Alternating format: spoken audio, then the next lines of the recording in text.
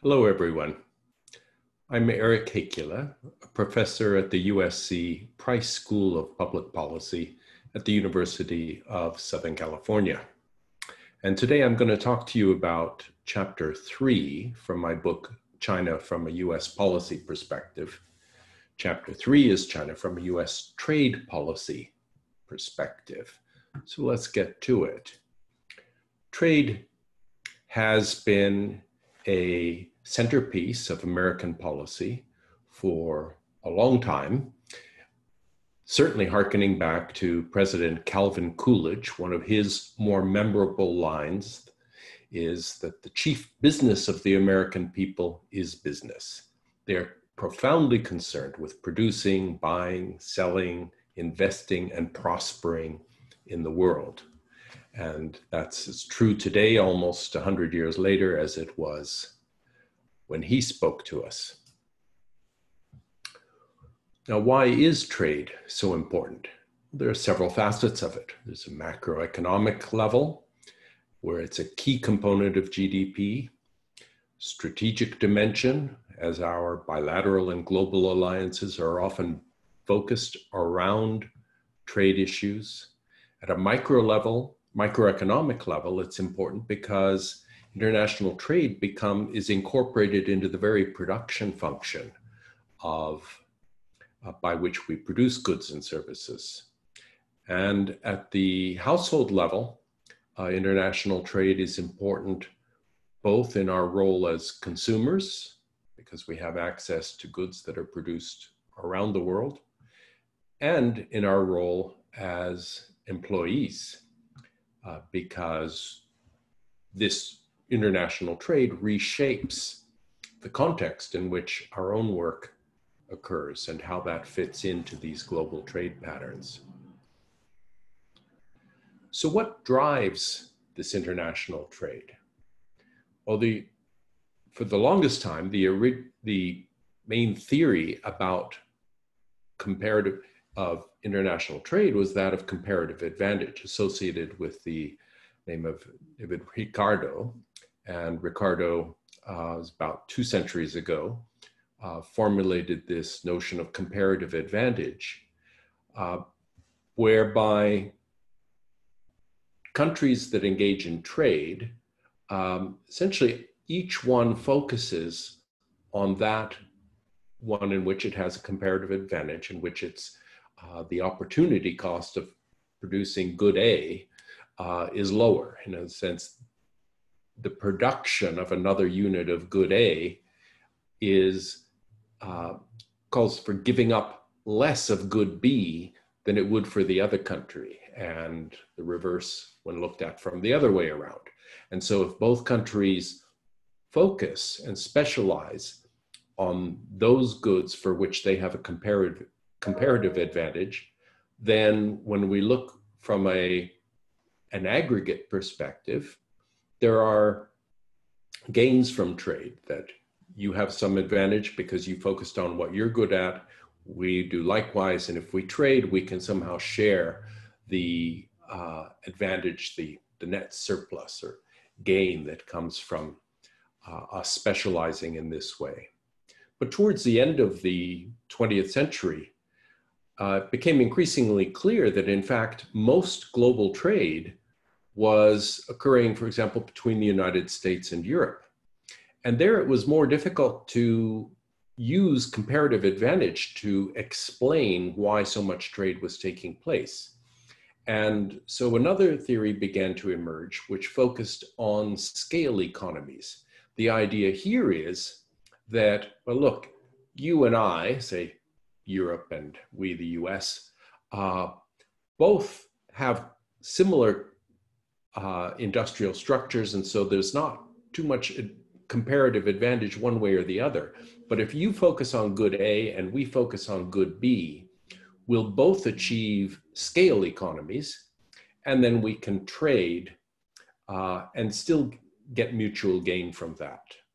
Now, one of the names most closely associated with this newer explanation for what drives international trade is Paul Krugman, who won the Nobel Prize for this and other work. And in his acceptance speech, 2009, he looked back at this issue and he said that for the last 2 decades, however, the trend has been in the other direction, with rapidly rising trade between advanced economies and much poorer, lower wage economies, especially China.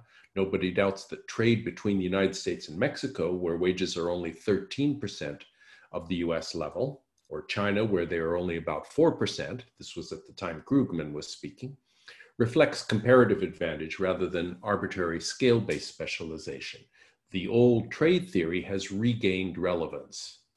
So here's one of the more prominent voices about the scale economy's explanation for what drives world trade, saying that in the case of China and its emergence, because the structure of its economy is so different, because the wages there are so low compared to what they are in the United States or many other developed countries, that comparative advantage argument of Ricardo has regained prevalence.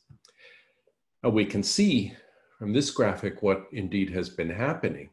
The merchandise trade balance, which is good in the trade in physical goods and commodities, not including services, has steadily, our trade deficit with China, merchandise trade deficit, has steadily grown over the past decades.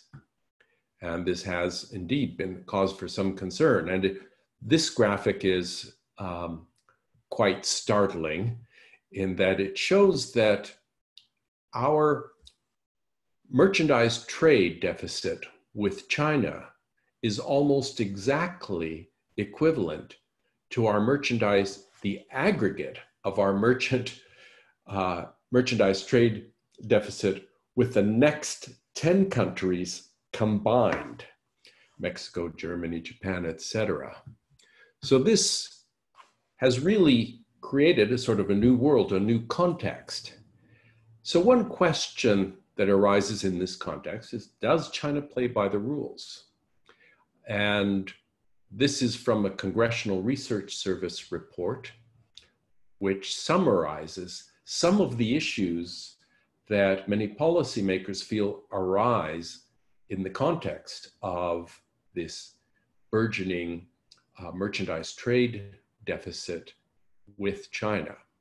Major areas of concern expressed by US policymakers and stakeholders include China's alleged widespread cyber economic espionage against US firms, relatively ineffective record of enforcing intellectual property rights, discriminatory innovation policies, mixed record on implementing its WTO obligations, extensive use of industrial policies such as subsidies and trade and investment barriers to promote and protect industries that are favored by the government, and interventionist policies to influence the value of its currency.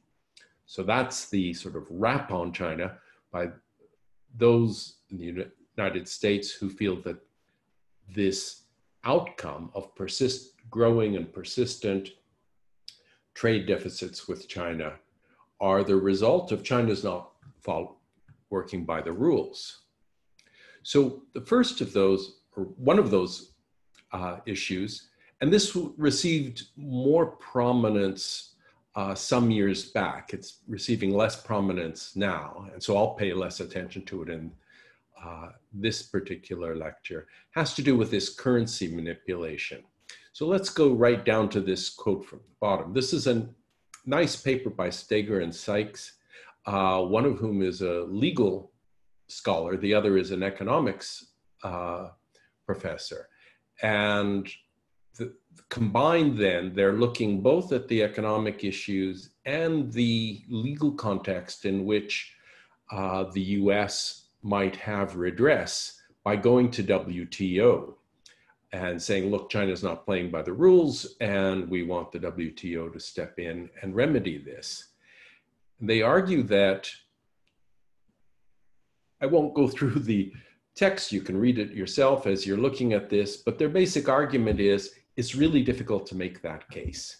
There aren't too many specific regulations that address currency per se. The idea is that you have to show that one would have to show, the United States, for example, would need to show in a kind of court, that a court setting, the WTO arbitration context, should demonstrate that by manipulating its currency, by keeping the value of its currency low, China is somehow thwarting the original intent of GATT and WTO. And their basic argument is it's not an easy case to make. And as I mentioned, it's not one that we hear as much in any rate. Another issue that comes up in this context is what is the damage associated with this? In another Congressional Research Services report, reviewing some of the issues, they point out that we should be thinking about whether we're looking at the perspective of producers or of consumers. According to economic theory, they say, a society's economic well-being is usually measured not by how much it can produce, by how much it can consume. The lasting effect of an undervalued renminbi, the Chinese yuan, is to increase the purchasing power of US consumers. So one could make the argument that in fact US consumers are helped by the fact that the US dollar is stronger relative to the RMB, and that therefore we're in a more powerful position as consumers to acquire goods. Now, there's another question about whether or not such an arrangement is sustainable over the long run. But the flip side of that is, if we're looking at the US as a producer economy, along with production comes employment. Now, in the lecture that I will give next, which is focusing on chapter 4, we look specifically at employment and income. So I won't delve into those details on this occasion. Now, a very insightful comment, I think, is by Professor Danny Roderick, who, although this was 10 years ago he made the statement, I think it still has a lot of relevance, and I think there's good clarity to it. He argues that poor countries become rich by producing what rich countries produce. The reason that undervaluation of the currency works as a powerful force for economic growth is that it acts as a kind of industrial policy. By raising the domestic relative price of tradable economic activities, it increases the profitability of such activities within China, for example, and spurs capacity and excuse me, capacity and employment generation in the modern industrial sectors that are the key to growth. So in that paper of his, he essentially argues that it's not unreasonable for a country like China, where there may be institutional shortcomings. For example, capital markets may not allocate savings very well, very efficiently towards those industries, those sectors that have the most promise of growth. And by maintaining a low value for the renminbi, they can, in effect, spur investment in these sectors that are the key to growth. So the question is whether that's allowable under the WTO rules. It may make sense from China's perspective to do that. Is it consistent with WTO rules? And if not, might we achieve some redress through WTO? Well, Wendy Cutler, former very senior person in the US Trade Representative Office, argues that the World Trade Organization would ideally help to reduce friction between US and China, but it is not up to the task given its outdated rules and governance challenges. The crisis points to this deeper problem, the failure to keep up with developments in the trading and investment landscape. An equally pressing issue is the WTO's slowness to respond to technological advancements, particularly the digital economy. Simply put, the trade regime is in trouble and in urgent need of reform. This next slide just gives a sense of how messy and cumbersome the process can be. This is a kind of flow chart that depicts the dispute settlement process within WTO. That settlement process can drag on, can take quite a bit of time. And by the time something is settled, new issues may have arisen, or the offending party would adapt its strategy so that it's no longer doing what it was doing, but is doing something else that has the same effect, and we're back and playing the game all over again. And as the previous quote observed, technological changes is driving additional changes to the landscape, the trading landscape, that are quickly making a lot of old rules, some of the prior rules, obsolete. And so if this underlines a more general point, which is that institutions are important, but if institutions fail to work and function properly and effectively, then they can actually become an encumbrance. So that is clearly the view expressed here by, more recently, by the US Trade Representative under the Trump administration, who argues that it is unrealistic to believe that actions at the WTO alone would ever be sufficient to force or persuade China to make fundamental changes to its trade regime. No matter how many cases are brought at the WTO, China can always find a way to engage in market distorting practices. Accordingly, while the United States will use the WTO where possible and will continue efforts to encourage other countries to work with us at the WTO, the United States must also take action outside the WTO to encourage China to move in a more open and market-oriented direction. Now, this begs another question, which is whether this is a kind of an all or nothing proposition, whether we should be working within the context of a WTO that has virtually every country on the planet involved and one set of rules. Another option, another potential approach is that of trading blocks, and thinking of these trading blocks as clubs. There is a subfield of economics called club theory, which I think has a lot of merit to it. And while some of the papers that are published in that subfield, like much of the rest of economics, are quite mathematical and seemingly complex, the basic idea is fairly straightforward, which is that, like most any club, there are gains from mutual association in certain circumstances. So rather than pinning our hopes on the idea that there's got to be one WTO that includes all countries, including China, and there's got to be one set of rules and every country must follow these rules, or we just abandon it entirely.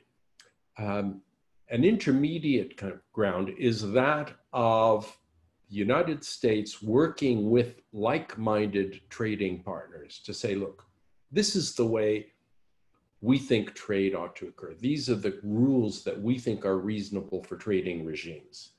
And let's form a club, as it were, a trading bloc with such countries, and do that rather than trying to agonize and wrestle with countries like China, perhaps, that don't see it as being in their interest to work within the framework of WTO in the same way that the United States feels that it should. It's really up to China, not up to the US, to determine what is in its interests, but it's up to the US to determine whether we're going to go along or not. So one option is to be working within the WTA framework and to work with China and other countries to reform WTO in a manner that meets the needs of developing countries, including China, and developed countries, including the United States, in a reasonable and fair way. And that, in many ways, is the best possible outcome.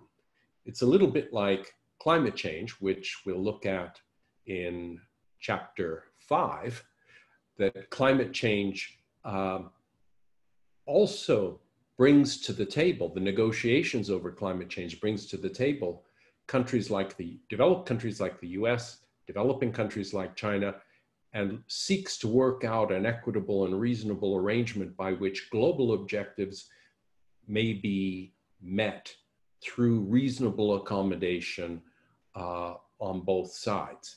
The same thing could in principle happen within the context of trade. That doesn't mean it necessarily will. It's a question of both sides working in good faith and reaching a reasonable accommodation.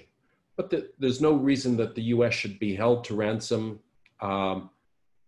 over this. So as a second best solution, if the first best solution is not available, looking at these kind of trading blocks while keeping the door open to other countries, including China, who may want to enter this trading bloc and reach a mutual accommodation, which essentially is working back towards that first best solution. And this was, in effect, what underlay this Trans-Pacific Partnership that, in the end, did not move forward with the US participation when the Trump administration came in and rejected this TPP. And without the United States involved in that, it was very difficult for that to get off the ground. So I'll close the discussion of this chapter with just raising some discussion questions. So rather than my giving you answers, let me raise some questions that may be fodder for additional thought. One is the question of whether WTO has outlived its usefulness, or does it still have an important role to play in adjudicating trade disputes? What WTO reforms, if any, are both necessary and attainable? What should be the role of the United States and of China in designing, advocating for, and implementing any such WTO reforms? The second question is, what are the likely longer run consequences if a WTO-centric global trade order devolves instead into a myriad set of bilateral managed trade agreements? With the world's largest economy, is the United States likely to come out ahead by going it alone or not? Finally, most economists agree that US trade deficits are ultimately a consequence of Americans consuming more than they produce. If so, what policy measures might be taken at the macroeconomic level to address these deficits? So I welcome you to ponder those questions and to join me in my next lecture, when I'll be talking about the rise of China and its impact on US employment and income. Thank you for joining me.